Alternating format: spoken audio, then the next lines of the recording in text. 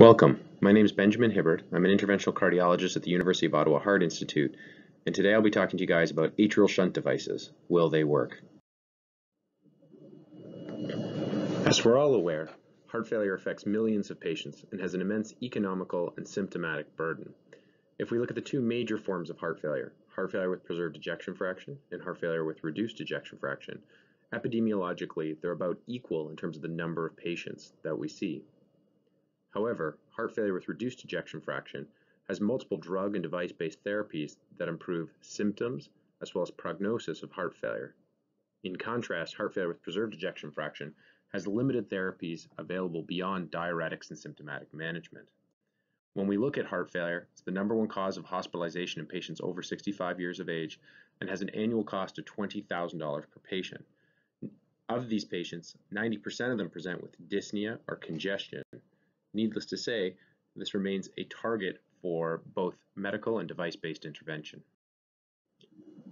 Elevated left atrial pressure can lead to worsening quality of life and eventual hospitalization. As we can see with the graph showing left atrial pressure on the y-axis and disease progression on the x-axis, there are differences both in baseline loading conditions as well as the changes in left atrial pressure that we see with exertion. Once left atrial pressure rises above a threshold, patients become symptomatic and experience dyspnea.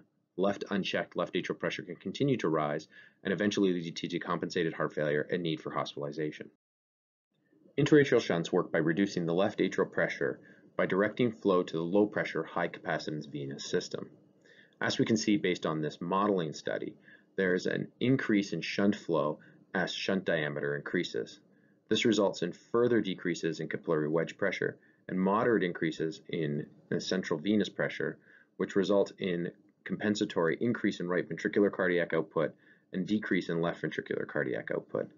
Optimal shunt diameter sits around 7 millimeters, resulting in optimal decrease in wedge pressure with minimal increase in right atrial pressure and acceptable loss of left ventricular cardiac output.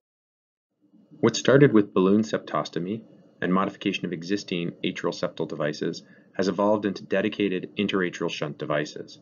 Currently, there are 4 devices under investigation for use in humans: the V-Wave device by V-Wave Medical, the interatrial shunt device by Corvia, the atrial flow regulator by Oculotech, and the levoatrial to coronary sinus shunt by Edwards Life Sciences.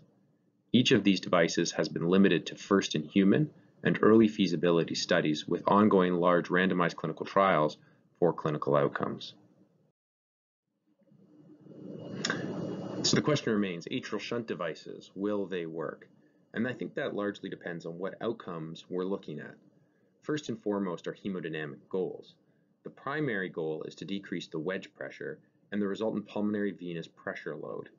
This should improve dyspnea for patients and improvements in quality of life.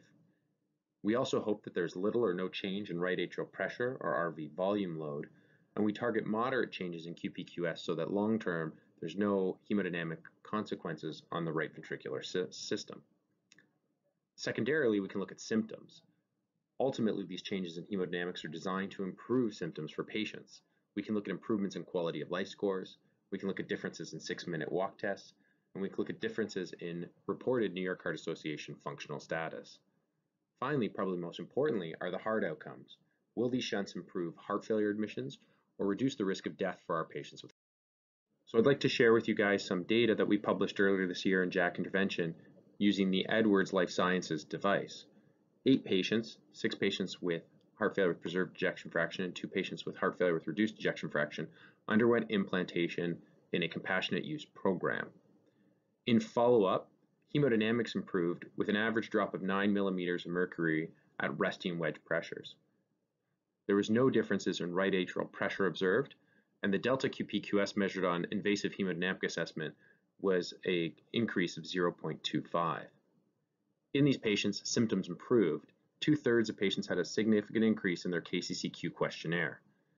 Similarly, 6-minute walk times improved, with nearly half of patients having a significant increase in their 6-minute walk time.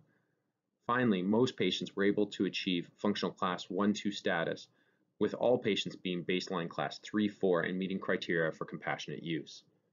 Obviously, in the small cohort, we're unable to comment on heart failure admissions or risk of death long-term, with a median follow-up of 6 months.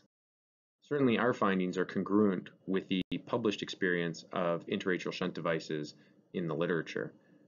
These devices decrease wedge pressure, moderately increase 6-minute walk times, improve functional status, but have had no real effect on NT-BNP levels.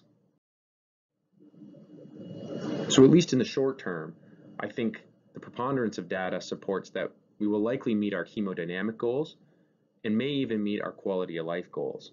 However, the real question is what happens to heart outcomes, specifically heart failure admissions and death. Moreover, we need longer-term data to help us understand the impact on the right ventricle and pulmonary artery pressures long-term, the risk of right to left embolism in these patients, and the loss of interatrial septal access for procedures that we perform in patients with heart failure, such as MitraClip, left atrial pressure monitoring, and left atrial appendage occlusion. Really, we need good randomized clinical trial data in patients with HFpEF, HFrEF, at different stages of disease with proper blinding and adequate power. And hopefully we'll be getting some data coming from the Reduce LAP Heart Failure 2 trial using the interatrial shunt device from Corvia, which is a large randomized clinical trial with over 600 patients looking at these hard clinical outcomes. Thank you very much for listening to my presentation. I'd be happy to answer any questions by email that you may have.